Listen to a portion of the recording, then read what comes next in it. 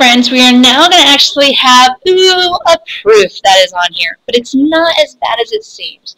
Just remember, we're going to take this approach the same way as we started with our algebraic and initial geometric proofs from lesson 2-4.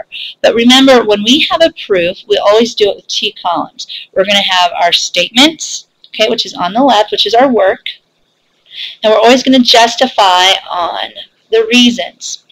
Now, a few things you need to remember. Our given is always the starting place. So our given and our diagram help us out. And the prove is where we always want to end up. I have 3 questions that are posted on my wall. And one is, what do I have? Well, what do I have?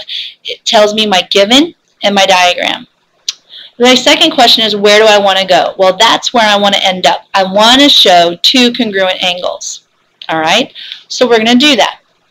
And then the next thing that I want to do is ask how I'm going to get there. How would I like to prove this? Well, and this is where it's kind of trial and error, but you learn to ask yourself questions as you go. But when you're in doubt, the best way that you can always start is start by using a given. You could list them all at once, or you could list them separately. And I'm going to list these separately so you can see where I'm getting your reasons, okay, as we go. My first one is that segment BA is parallel to segment CF, and that's given. Now, like any good geometry student would do, and I'm sure you're all good geometry students, you mark the fact that these 2 things are parallel. All right? Since they're parallel, I'm going to start looking for certain things. Like I'm going to look for either alternate interior angles, corresponding angles, alternate exterior, or same side interior. But notice how this is drawn. Oh, that's a Z shape. Probably going to use alternate interior angles. Not sure, but I'm going to try that. So the second thing I'm going to write down is, because I know these 2 are parallel, and angle 1 and angle C are alternate interior angles, I realize they're congruent. So I have to go back to my theorem from 2 days ago and write the following. If parallel lines, then alternate interior angles are congruent. So I know where they're coming from. Now I'm kind of stuck again, but I'm going to mark what I just wrote there. I have these 2 angles are congruent to each other. Then I'm going to go back to my given again. This time they go segment BC is parallel to segment ED. Again, where did I get that? Given, so it's okay to pull it in there. And then I'm going to mark it on my diagram because I do not want to miss that piece of information. So I'm going to use 2 arrows this time to show that these 2 are parallel. Now, if there is a marked angle, use it. Probably going to be used. Not every time, but this time. Now look at angle C and angle 2. These 2, and if you need to extend that just a little bit to understand where I'm seeing these things, I'm going to be looking for either corresponding angles or alternate interior angles or some sort of angles like that again. Look at angle C and angle 2. What type of angles are those? They're corresponding. They're on the same side. One's interior, one's exterior. So they're corresponding. And if I have parallel lines, what do I know about corresponding angles? That's right. They're parallel. Notice my markings here. Ooh, they're congruent. Now I just have to get my reasons and work to show it. So the next thing I'm going to do is go angle C is congruent to angle 2. And my reason would be if parallel lines, then corresponding angles are congruent. And notice I write the shortcut method because I don't want to write all this stuff out over and over again. So when I do that, I then look at steps 2 and 4. Notice this step told me this one, this step told me this one. Now I got to look at these 2. I haven't used them yet. Look at this. Angle 1 is congruent to angle C. Angle C is congruent to angle 2. Is that the same thing as going A equals B and B equals C? Yeah, it's using like our LS, our transitive property. So that's what we do next. Therefore, our final step is angle 1 is congruent to angle 2 by the transitive property. You guys just did a proof with me. And this is just a good one to go back with. Now, the next ones, we're not going to be doing proofs, but we have to justify our work. So we need to decide which lines are parallel or not. So I'm looking here, and I got 4 different lines, but I'm going to look at the ones in pairs. Like I'm going to work at N and O together. I'm going to look at L and M together. And I'm going to look to see if I can somehow justify some lines are parallel.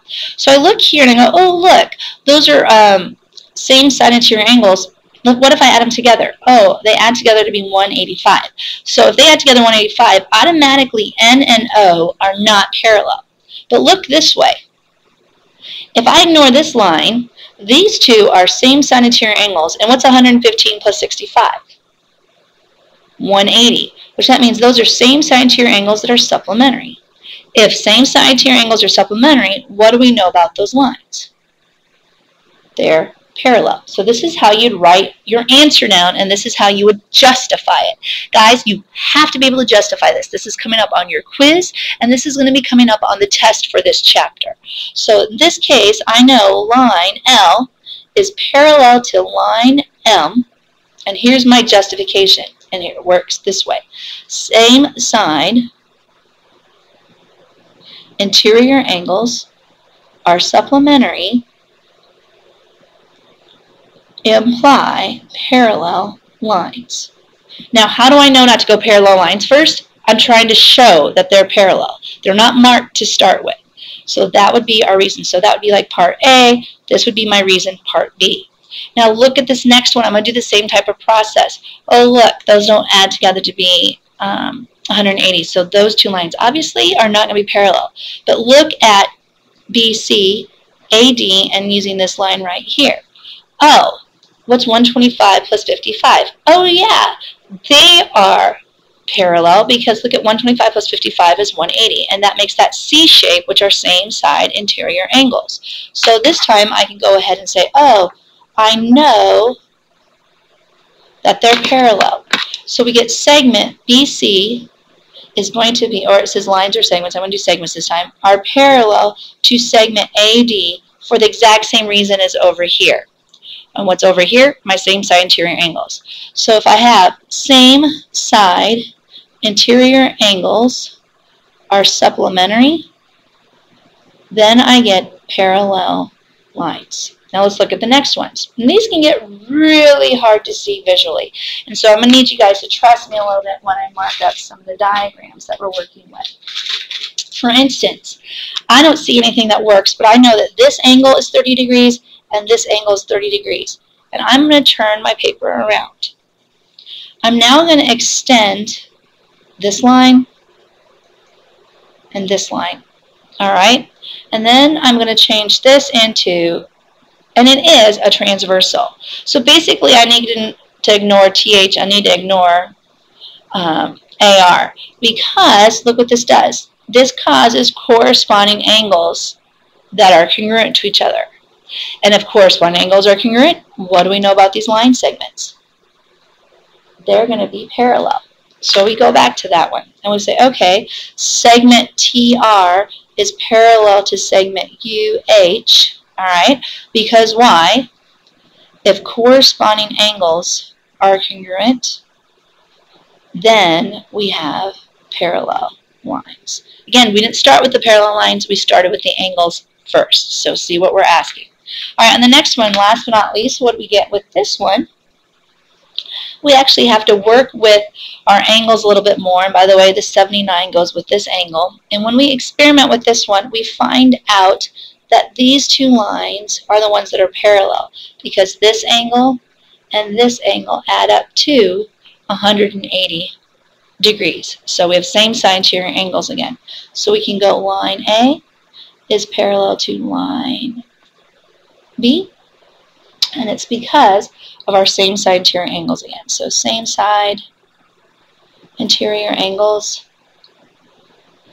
are supplementary, implies parallel lines. Now, we're not always going to have to justify every step, but you should know how they work. Last three examples, and yes, I know the numbers are up, but that's so I can have space to show you the work to work with these. But we want to go and solve for this. It says find the value for x for which A is parallel to T. If they ask you for that, you want to kind of assume in advance that they're going to be parallel. So in our brains, we think parallel already. And notice these are going to be same side exterior angles. Well, I'm going to use the fact that these are corresponding angles. And if I have parallel lines, my corresponding angles are congruent. The instant I do that, that allows me to make this linear pair. Now this linear pair adds up to how many degrees? Ignore the rest of the stuff. Sum of the parts equal the whole, it should be 180. So I go over here and I go, okay, I get x plus 44 plus 93 is equal to 180. So we get x plus 137 is equal to 180. Subtract 37, and I'm going to get 43 degrees. So that works for number 8. Now, let's use the same type of ideas to help us out with number 10. Now, number 10, notice they're on opposite sides, but we have an angle right here, and we have an angle over here, and they're not any of them that we talked about, corresponding, same side interior, anything like that. But I can use vertical angles to help me with this one. And the vertical angle uses the fact that these two are equal. And that's 3x degrees.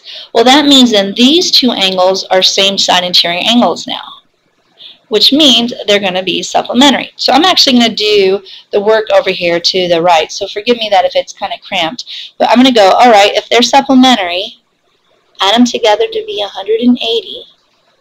So I get 5x minus 10 equals 180. 5x equals 170. Divide by 5, x is going to equal 38. Kind of cool, isn't it? Now, we have another one that kind of causes some issues. It's like, how in the world do I mess with such a complicated diagram? You play with it. You decide what works best for you. Now, for instance, I'm going to use the fact I have corresponding angles, and I think this is the best method. I know if I ignore right now this line, okay, we're going to worry about this one as our transversal. I know that corresponding angles are congruent to each other, which means this angle down here is going to be 2x minus 75. Then I can use the fact that the sum of the parts equal the whole, and the three angles down here will add up to 180 degrees. That's just one way of doing it, and I kind of like it as the best approach on this one. So I literally have to write them all out. We're going to go x plus 35 plus 2x minus 75 plus 2x minus 20 equals 180, because sum of the parts equal the whole. So I add them all together. X plus 2x, that's 5x. We also know that 35 minus 75 is going to be negative 40, plus a negative 20 is a negative 60. I combine my like terms. We add 60 to both sides. 5x is equal to 240. Divide by 5. Divide by 5. X is going to equal what? 48. And so now we have the answer for that one too. All right, guys, I hope this helps a little bit. That was a lot of math that we're doing, but I know you can get there.